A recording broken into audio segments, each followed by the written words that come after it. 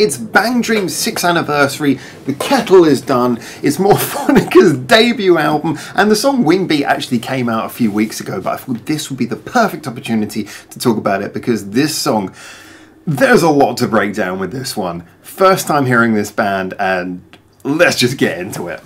Hi there and welcome back to Japan, and yes, I'm going to need the coffee for this one.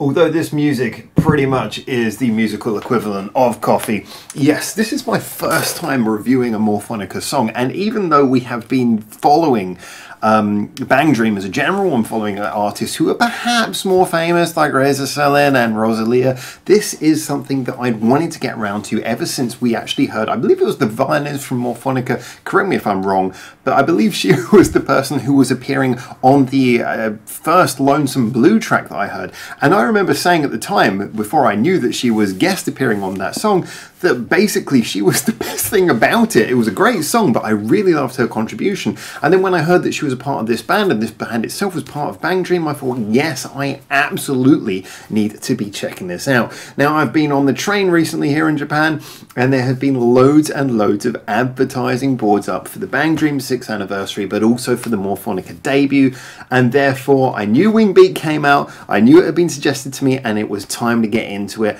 So let's start first of all by breaking down what this song is. See, as much as I've got to say about this song, we always start with the song arrangement on this channel, and the arrangement of this song is in some ways traditionally your contemporary pop or rock song. You know, you got your verse, chorus, bridge, chorus kind of arrangement going on here. But what I really like about this is it doesn't just feel like a pop rock song. In fact, it does have something of a more classical vibe to it. Now, I was reminded slightly of bands like Wagaki Band, who obviously they use their traditional Japanese instruments in their band arrangement to give their sound something of a more traditional Japanese sound, despite the fact that a lot of the songs they play are either covers of Vocaloid songs or, you know, some more contemporary styles of music. Now, with a lot of the BangDream artists, they have keyboard players in there, so as a result, again, I love any band who has like an X-Factor instrumentalist in there, and a keyboard player is a great one because a keyboard player can play any sound they want. But, you know, those sorts of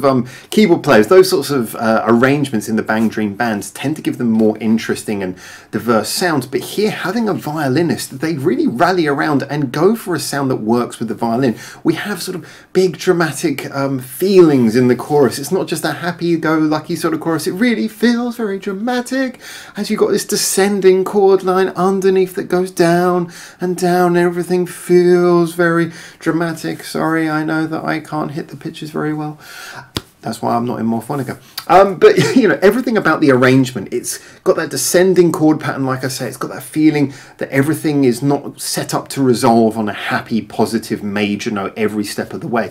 And for me, that's so impressive because it's part of what makes this band so interesting straight off the bat, which is the feeling that there is a real juxtaposition here. I've said so many times with the greatest bands, or at least the bands most likely to break out, a juxtaposition is really important. Something that basically makes your image and your music interestingly either different or complementary in a way that no one would expect. I mean, I often reference things like Babe Metal are the most obvious example as the big breakout from Japan, you know, sort of the J-pop girls group thing going alongside the metal sound, and yeah, I've made these references before. But what's really interesting here is that their whole look, the look that Morfonica have in their sort of persona as musicians, and I believe is carried across in their animated form as well, is a sort of a slightly cutesy made look, which again is in line with the BangDream sound. And yet when you actually, sorry, the BangDream image, and yet when you hear their music, again, it's that feeling that it is not it's not music that is deliberately happy and just sort of joy, joy, joy. There's an intense emotionality where if you took away the image and you just listened to the song, it would feel quite deeply impactful. Like, wow, this is really quite passionate, emotional, probably personal sounding stuff. So it's very interesting when you've got something like BangDream, which, let's be honest, it is a sort of a machine of musical creation. You know, they're producing these artists, producing these songs. It's really nice when you get something that comes out sounding this passionate. And a lot of it is based on the use of the violin. I liked how the violin was accenting certain little notes here and there, and it was just popping in the right places. I can't help but feel the violinist here She's very good. I mean, we often say the best musicians, they know when not to play and when to play rather than just playing all the time. And yeah, she really gave that vibe, popping in at just the right points, like accenting the right notes where you just go, perfect. You know, just like a chord change comes in, there's a little bit of violin, you're like, oh, that's just right, just in the right place, just to sort of push a note or push the particular feeling of a particular chord change. Yeah, this is what I mean. This is something where there's a lot of feeling and a lot of passion in this. Another place where we saw that was, or heard it I should say, is actually something I alluded to slightly earlier, was with the vocals. Now, this is something I'd mentioned with Rosalia previously, but I think is worth pointing out here, is that, again, with the better BangDream artists, I mean, you have bands like Razor Swillen where you've got a very strong lead singer, but with the better BangDream artists, it's their ability to not only rely on having good musicians, not also to rely on having a keyboardist or an X-Factor musician in there to give the sound a bit of extra identity, but also having a range of vocalists, you know, having not just the lead singer sing, but all the other members able to provide backing vocals. And again, this song benefits from that. I mean, yes, it is still a contemporary band, but they're almost playing that choral trick that you'd expect with a choir, with the sort of call and answer where the lead singer sings in the chorus da da da da, and then you get the backing vocals la la la la la. I'm trying not that my singing's that good, trying not to sing enough to get me copyright struck here. No one's going to strike me for my performances.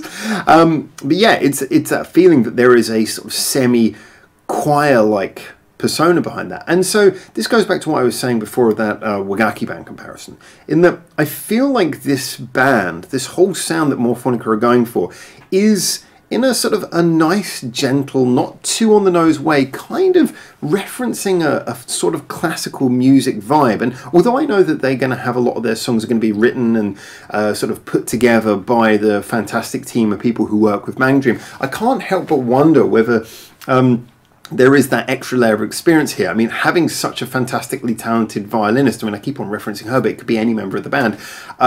Just the ability to have these songs so well crafted with just a sort of weird love for classical music sort of pumping through the veins of it. I really enjoyed this. I'm looking forward to hearing more of it, just to see how, or if that is their signature thing. Only one song in, I can't help but feel, is this a band who marries sort of classical with a kind of J-pop rock feel? That's something, I can't think of any other band who are doing that.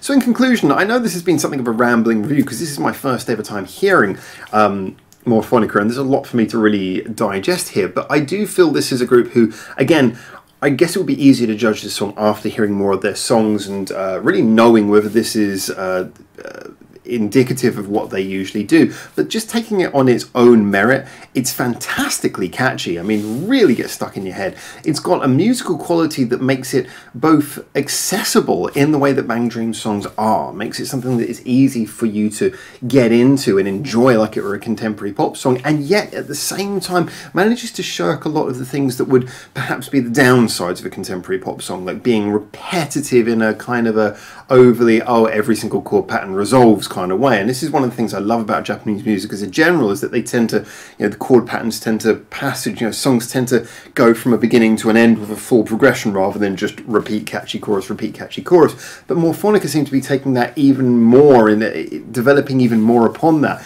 And so I would really look forward to knowing that. Now, of course, their debut album is out, and it's called Quintet, which makes even more sense now because using a classical term, I'm really excited about this band because I get the feeling this is, we already, you know, basically, what is BangDream? BangDream is J-pop meets J-rock, and then also with the animation side, but just looking purely on music, J-pop, J-rock, but J-pop, J-rock classic?